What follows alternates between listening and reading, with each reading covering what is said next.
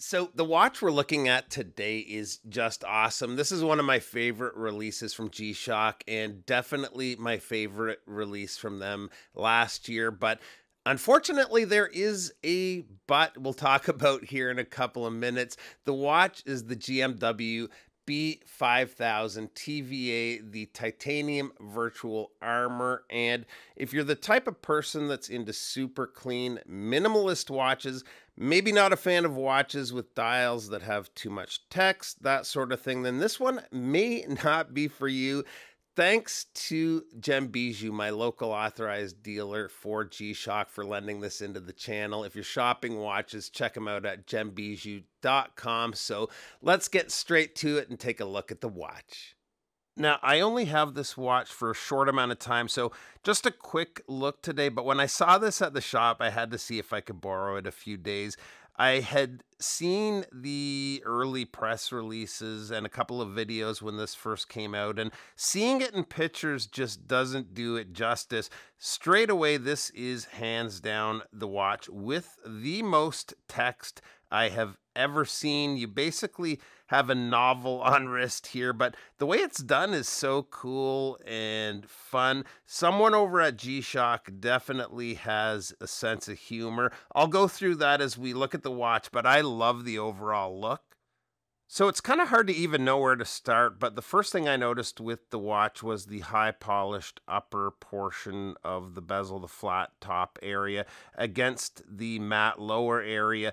Actually, on that polished part of the bezel, one of those embellishments with text is the addition of the associated letter next to the button functions, like they describe the buttons usually in the manuals for a lot of G-Shocks.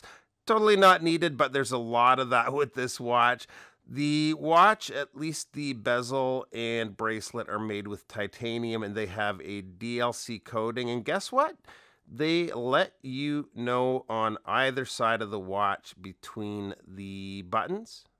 On the display, most of the text is pretty typical of a square, but down at the bottom is a line, and it's quite toned down and not totally in your face or anything. I am finding it hard to actually see it all through my viewfinder here, but it reads, shock-resistant structure protects the case and bezel from induced shocks. So a full sentence squeezed in there, and I just find that hilarious. I don't know why, but this watch has a layer of resin between the case and bezel, which you can see through the holes here, and they let you know with even more text reading, fine resin cushioning. Continuing down the bracelet, one thing that's new compared to the other metal squares is instead of the little dimples on each side of the link, they've laser bored straight through. So there's a hole there, and I think that's a pretty neat look. Back to story time, though. It kind of feels that way with the amount of reading involved with this one. But on the first link, it has that number S1474DV, which is actually the reference number of the bracelet itself. Then below that, diamond-like carbon coating, base titanium. So a whole lot of stating the obvious here, but also on that first link, it's numbered 1, then 2, then 3. All of the rest of the links read joint pin removal with the arrow. Now, this probably seems over the top, and the reason for that is that it is over the top. It is totally over the top, but I will say I'm trying to highlight the text in this video with the close-ups, but a lot of time in most lighting, it's actually pretty subtle. Now, this is a first for me, but I want to touch on the module, and we're going to do that by looking at the clasp. And I know that sounds kind of weird. This is a new watch, by the way. The clasp has still has its sticker on there, but it describes the module, reads 3459, which is the module number, then multiband 6, and then it reads, a built-in miniature antenna conducts high sensitivity reception of standard time radio waves carrying time information and corrects the time automatically. And that is it for all of the kind of additional unique text you don't normally see on these watches, but there's a lot of videos that take a deeper dive on the functions with these, but this has that multiband 6, which for me is one of the most important functions of the watch. It's solar powered and has Bluetooth connectivity to connect to the app. I'll really just quickly go through and cycle through the basics with the mode button C here. And first up is world time.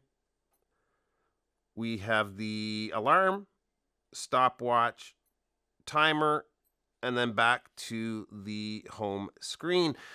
The top right button, which has that red highlight, is the backlight button for time telling in the dark. Now, I'm not sure if the measurements are the exact same as the other metal squares. I'm pretty sure it's very close, but the watch comes in at a width of 43.4 millimeters. The lug-to-lug is 48.9 millimeters, but the end link is fixed, and from one end to the other, it comes in at 61.1 millimeters. Thickness is 13.2 millimeters. Water resist on the watch is 200 meters, and the crystal is a sapphire crystal. And here it is on my 7.25-inch wrist. Now, I haven't sized the watch, but man, is it ever lightweight. Such a good-looking watch, too. I really like the red accents, and that polished bezel looks very sharp. The big negative for me, the but that I mentioned at the start of the video, is the cost. These at retail, if you can even find one now, go for $16.50 USD. I can totally see why someone would just pay up for this, but I just can't. I'd so be wearing this thing all the time if it were mine, but I just can't swallow that $1,650 pill. What a cool watch, though. This thing is just so awesome. So that is it for today. Thanks for taking a few minutes to stop by, and we'll see you real soon. Bye-bye.